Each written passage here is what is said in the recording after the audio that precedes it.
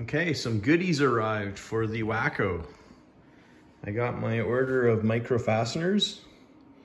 So this is the number 0, number 1, and number 2. I think these are, these are sheet metal screws. So this is what I'm going to use for all of the different fiberglass components that are on it. Should kind of spruce up the looks of it. So I'll install all this stuff before I do the priming and painting so that it looks like it's from factory. So this is these are all the quarter inch long, 0, 1, and 2, and then I also got some 3/8 inch long as well. Obviously, if I don't use them, I can use them for other projects.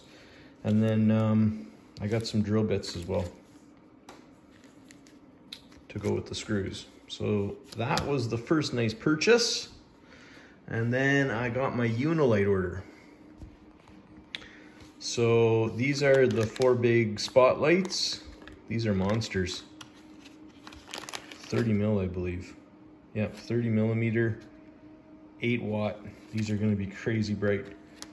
So there's one right beside each other in the leading edge of each of the lower wings. So that should be pretty cool. Kind of crazy how big they are, but anyways, they should work. And then there's 2 of these, which are both navigation and strobe. And so I got a white with a green and a white with a red. And these go on the wingtips of the upper wings. So that should be pretty awesome. And then I got these 2 power strobes. One goes in the belly of near the tail of the fuse, and the other one goes on the top of the center wing. So that should look pretty awesome. Again, massive. So it should be a pretty bright setup. And then I got the 8-channel controller. And this whole setup is the Pro Kit, I believe. Yep. Pro Kit.